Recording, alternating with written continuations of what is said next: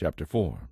Think of it this way. If a father dies and leaves great wealth for his young children, those children are not much better off than slaves until they grow up, even though they actually own everything their father had. They have to obey their guardians until they reach whatever age their father set. And that's the way it was with us before Christ came. We were slaves to the spiritual powers of this world. But when the right time came, God sent His Son, born of a woman, subject to the law. God sent Him to buy freedom for us, who were slaves to the law, so that He could adopt us as His very own children.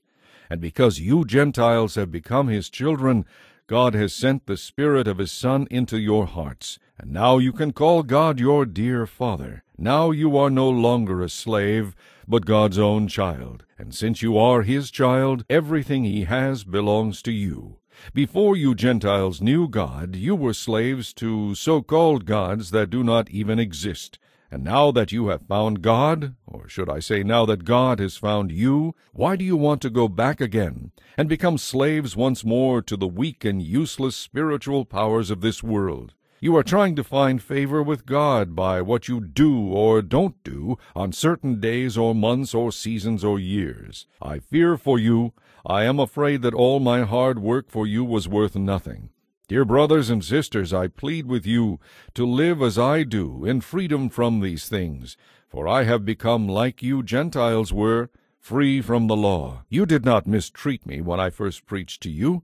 Surely you remember that I was sick when I first brought you the good news of Christ? But even though my sickness was revolting to you, you did not reject me and turn me away. No, you took me in and cared for me as though I were an angel from God, or even Christ Jesus Himself. Where is that joyful spirit we felt together then? In those days, I know you would gladly have taken out your own eyes and given them to me if it had been possible. Have I now become your enemy because I am telling you the truth?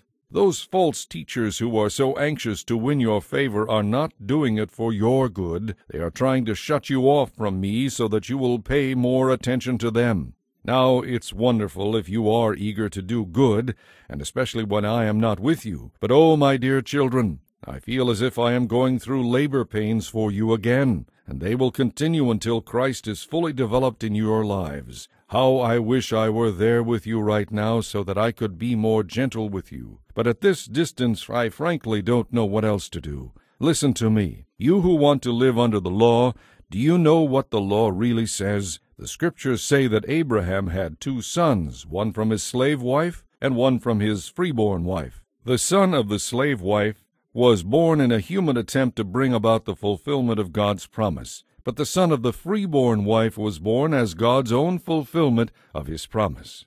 Now these 2 women serve as an illustration of God's 2 covenants. Hagar, the slave wife, represents Mount Sinai, where people first became enslaved to the law. And now Jerusalem is just like Mount Sinai in Arabia, because she and her children live in slavery. But Sarah, the free woman, represents the heavenly Jerusalem, and she is our mother. That is what Isaiah meant when he prophesied, "Rejoice, O childless woman, break forth into loud and joyful song, even though you never gave birth to a child. For the woman who could bear no children now has more than all the other women." And you, dear brothers and sisters, are children of the promise, just like Isaac. And we who are born of the Holy Spirit are persecuted by those who want us to keep the law, just as Isaac, the child of promise, was persecuted by Ishmael, the son of the slave wife. But what do the Scriptures say about that? Get rid of the slave and her son, for the son of the slave woman will not share the family inheritance with the free woman's son. So, dear brothers and sisters, we are not children of the slave woman obligated to the law. We are children of the free woman, acceptable to God because of our faith.